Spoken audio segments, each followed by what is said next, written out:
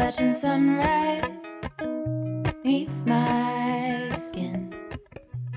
Even with my eyes still closed, I can feel it coming. We're in Rochester again. Whoa. Again, but with Lilia this time because she wants to see the bookshop we went to. And she bothered to wake up. In the last video. So if you go back on my channel, there's a video where we had a day out in Rochester. It says Dickensian vibes, I think, and there's a picture of the castle. The what vibes? And today we're going to go to this lovely bookshop, and it's a much nicer day. Last time we were here it was pouring rain, and today it's going to get up to 17 degrees and it's sunny. I don't want it, Dad. Phoebe is refusing her coat, it's that warm. Mind out. Dad! Can I put it back in the car? Well, if you think you're going to be warm enough.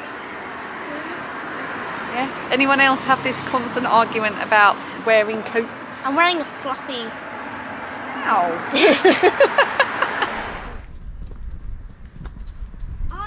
Look at that sky. Amazing. I spoke a lot about the history of Rochester Castle in my last Rochester vlog, so I'll just briefly say that it was built around 1127 and the Norman Tower Keep is made from Kentish ragstone and stands at 113 feet high. We won't be going into the castle today because it's closed on Mondays, as is the other castle that we love nearby, so we might go to another castle tomorrow.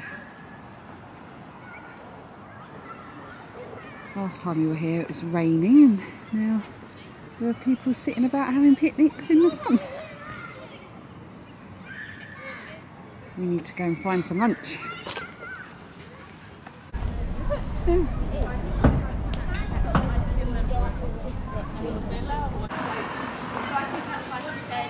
we go and see if we can get a table? Yeah.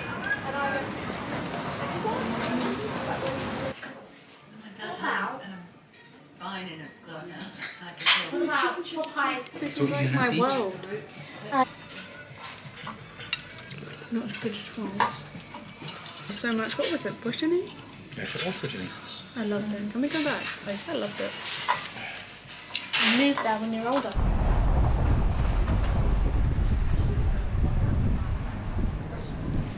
There are loads of great charity and antique shops on Rochester High Street.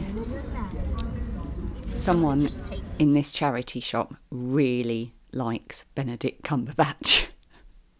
Keep looking.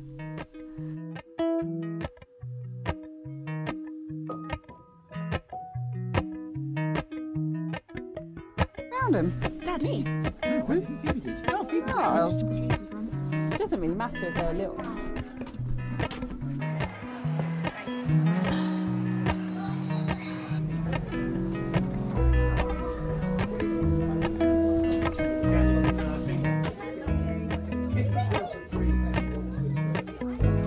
Can I get 50 grams of polar pits as well, please? Thank you.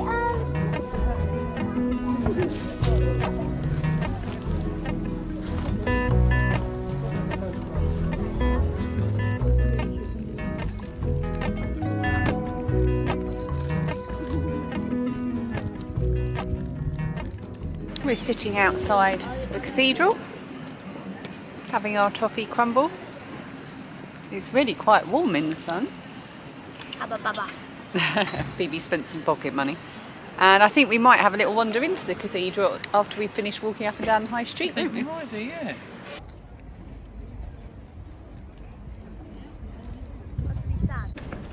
We're now off into this antique shop, which is in a gorgeous rickety old building over 3 floors. So join us for a good little rummage round.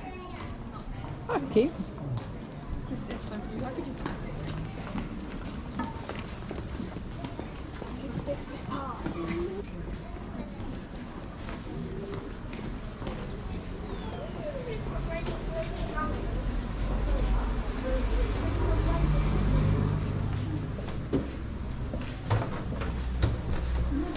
Oh, look at this. It's my whole collection. Okay, this is the oldest one. Should I get Lilia? Wait there.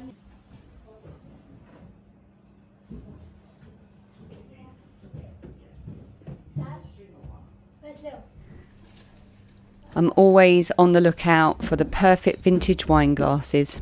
No joy this time. Creepy.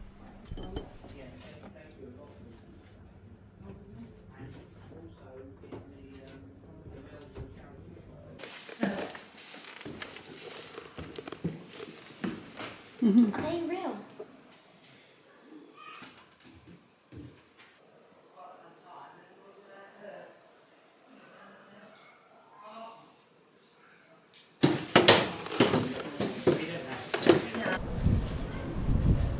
Store 104, books, yarn and a cafe.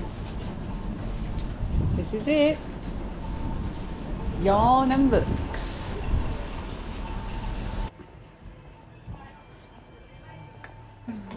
Sounds pretty good. It's a big one. I know, I only bought 3 new books, but am I going to buy this one? Probably.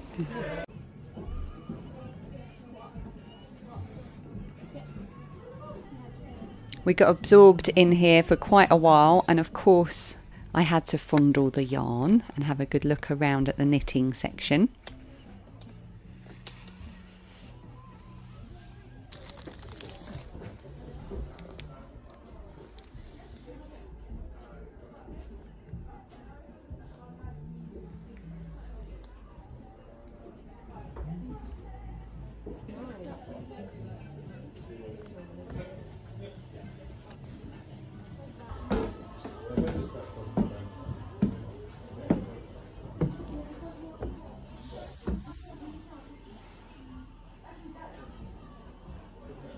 Lydia, you didn't get to experience it.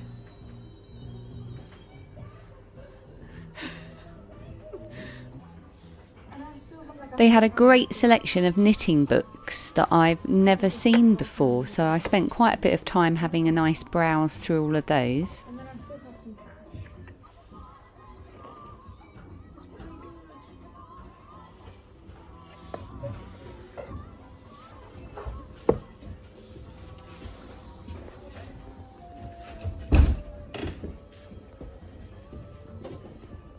And I was excited to see More It, which is a dedicated crochet magazine, but I already have this issue. If it was the latest issue, I would have bought it.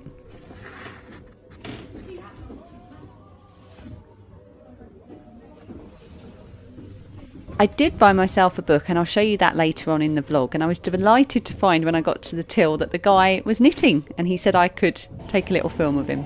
Yeah. Oh. And you dyed the yarn yourself? Yeah, well, so my cousin dyed the yarn, so this is Erica Knight's wool local, but in the Aran way. Oh. And then, yeah, we did like an indigo dyeing workshop, and I'd seen... Let's buy a pub, that one's for sale. Yeah, whose pub's for sale? Or it says pub for sale. Why does it say pub for sale? Because they want to...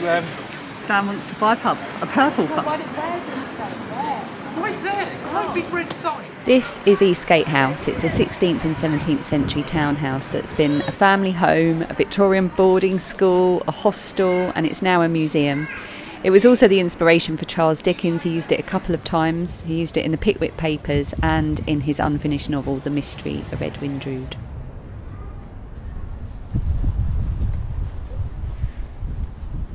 We're going right.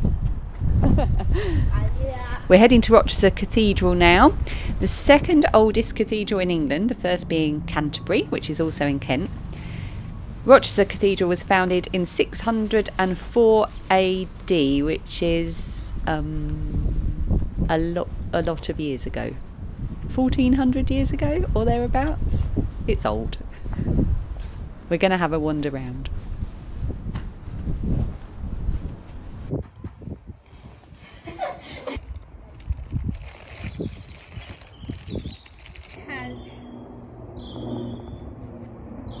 I've just had blue raspberry Jolly Rancher. You're going to feel sick. That's not good. We are. My whole mouth's going to be blue. We're in the garden of Rochester Cathedral. It's a very tuneful songbird behind us. And there are 2 magpies on the lawn. And I've never been in the gardens of Rochester Cathedral, ever. And it's absolutely beautiful. I sat on my water. I can imagine this is very peaceful.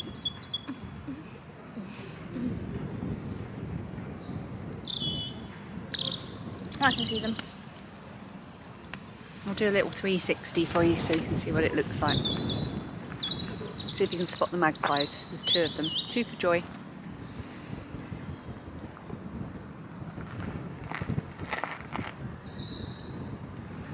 And the castle is right behind where we're sitting. Sorry if I did that a bit quick and made you feel sick. And our bench is dedicated to Gladys Warne, 1897 to 1965. We'll sit with Gladys. How you doing, Gladys?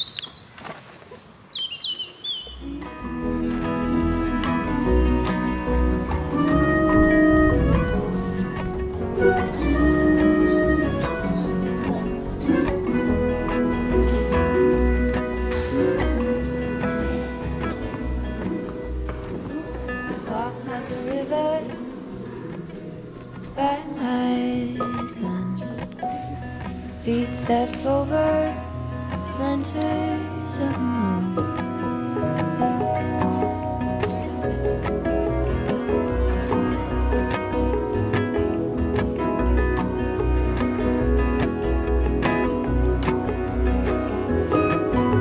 Golden, I follow golden, golden,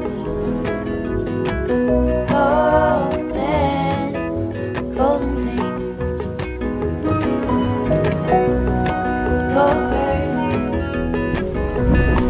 gold string, gold words. There is a person over there playing the bongos.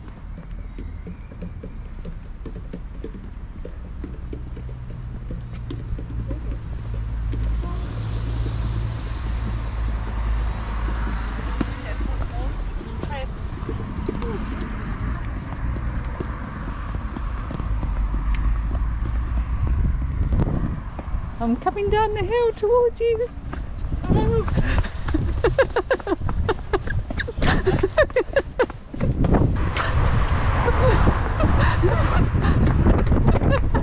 We are back in the car. It's been an absolutely lovely day, and we have plans. We don't know if they're going to work, so I'm not going to say what they are just in case they don't, but we have special plans for dinner. And I bought myself a book in the bookshop. And the man was knitting. And the man was knitting, but I will show you what I bought when we get home. Word.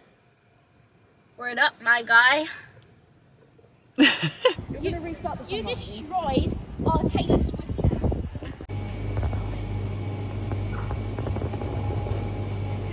Oh, I did it again. We got home and I went upstairs to edit for a bit, and I felt so tired that I fell asleep. I never sleep in the day. I just slept for another 2.5 hours, absolutely out for the count. And when I woke up, I didn't know what was happening. I thought it was morning, and anyway. It's now about 6:30, so we had this idea that instead of getting a takeaway, which are very expensive and, you know, energy bills, we would get an Iceland takeaway, because Iceland do yo sushi stuff. So we bought a ton of yo sushi stuff. So for 20 quid, we're going to have a takeaway for a family of 4. So Lydia chose Korean style fried chicken, because this is what she always gets when we go to yo sushi. And I like this as well. So we're going to have some Korean style fried chicken. And then Dan chose some crispy prawn. How do you say that word? Bao. Bao, yeah. Bao kit, which I'll have as well. That looks lovely. And we got some popcorn cauliflower, which obviously we can all have, but most importantly it's vegetarian. We've got some tempura prawns, which I absolutely love. We've got some sweet chilli sauce, and we've got vegetable gyoza as well. Oh, and we've got edamame beans as well, because when we go to Yoshushi, they always have the Yoshushi. They always have the edamame beans with sea salt on them, so we're going to do edamame beans as well. Okay. Lily, I got a charity shop bargain. So she needs cowboy boots for her West End performance in May. And her drama principal's been going on about it. And these were in the charity shop. They are brand new. Doesn't look like they've ever been worn. They're from Next, leather. And they're £20. So she's got her cowboy boots. Might put some spurs on them to cowboy them up. Lilia got an absolute bargain in the charity shop. She got a sundress. It's exactly your size, isn't it? Yeah. How much was it? £6. It's so gorgeous.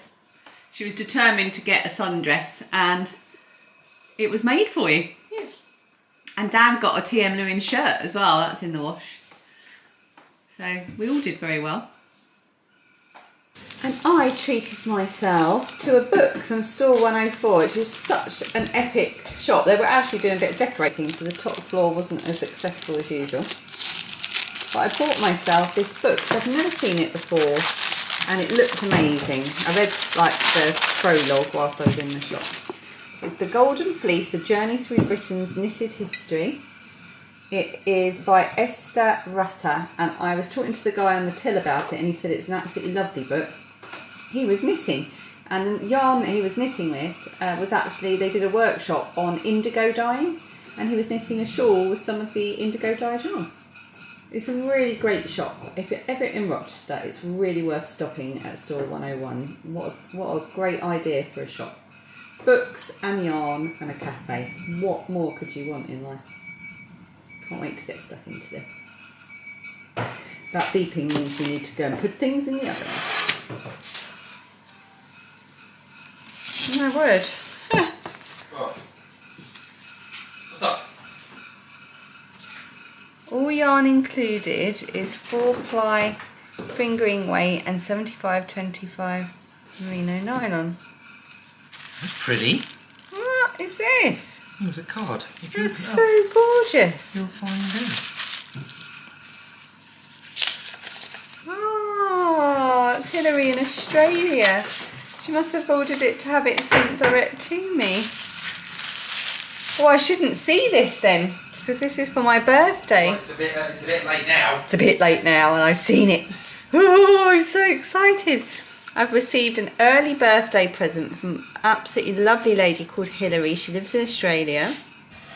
And she sent it direct from this seller, Henny Penny Makes. I have not heard of Henny Penny Makes, but they have got the coolest logo of all time. It's a chicken made up of a patchwork of knitting. And she sent me this. A whole collection of minis, and some of them are here. And some of them are on these little cool little holders, and they are all beautiful. Wow! Oh, Hilary, I'm going to drop you a message. This one actually is like chicken colours, isn't it? Yeah. I might put this away for my birthday. It's so precious.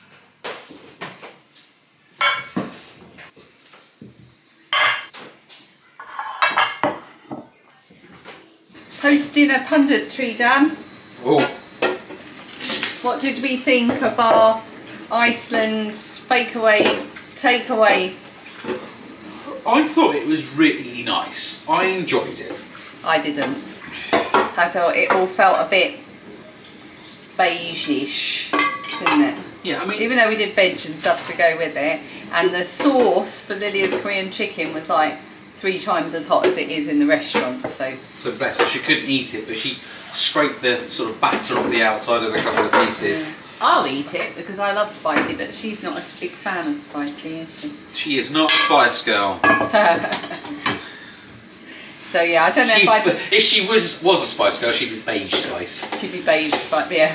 I don't know if I would do that again, but it was fun. It was a fun thing to do for the Easter holidays, wasn't it? The tempura prawns were yummy. They were good. The tempura prawns were lovely, and the bao buns were nice. Popcorn cauliflower was lovely as well.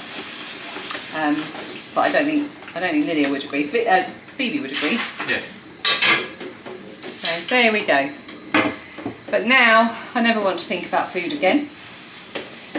And I'm going to go and sit down and do a bit of editing. What are you going to do, Dan?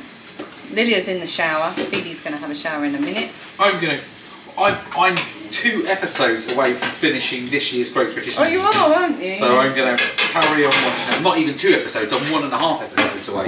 Yeah. So that's what I'm going to do. When you finish that, we'll have to teach you to knit. You won't have anything else to do. I'm watching TV programmes to fill the gap, waiting to be taught in it. You know, I have to find things to distract myself. You've started a whole thing, you know. That's all I get now is comments. Yeah. And I could teach myself to knit, but Ali promised me she would. She's holding me to it. What made you decide to want to knit? Because at one point you said, and I quote, "I am never going to learn to knit ever." Well, apart from running and Lego, I don't really have anything else to occupy my spare time apart from watching TV. So if I could learn to knit... The good thing about knitting is you can do that and watch TV at the same time. Well, yeah, see, you know... You can't do it in front. You see my master plan of becoming more and more sedentary as I get older. But no, I want to learn to knit because I want to understand what... So when you're talking about knitting, you're not speaking gobbledygook and I actually understand what you're saying. But also, you seem to really enjoy it. We've got some lovely things around the house. I thought, well, why can't I try and do something? I think you'd find it quite... I know you're not a stressy person, but it is a very calming thing after a busy day at work. Yes. But so's 4 cans of beer and 2 hours of TV. It's now 9 o'clock and Phoebe and Blake, the Easter bunny, are going to help me open my birthday advent. So I'll flip the camera around and you can choose which one. So, let me see. I chose this one. Oh, a yarn-shaped one. It should have a little note at the top. Does it have a note? Oh, it's on the inside. What is the answer? 4-ply. What's the name of the colourway? Can you see? Is it that bit there? Lightning. Lightning. That's pretty. Ooh, that's a nice one. That reminds me of, like, I don't know. Lightning? Yeah, kinda. In the thunderstorm. Golden things, golden. I'll follow only golden. Golden.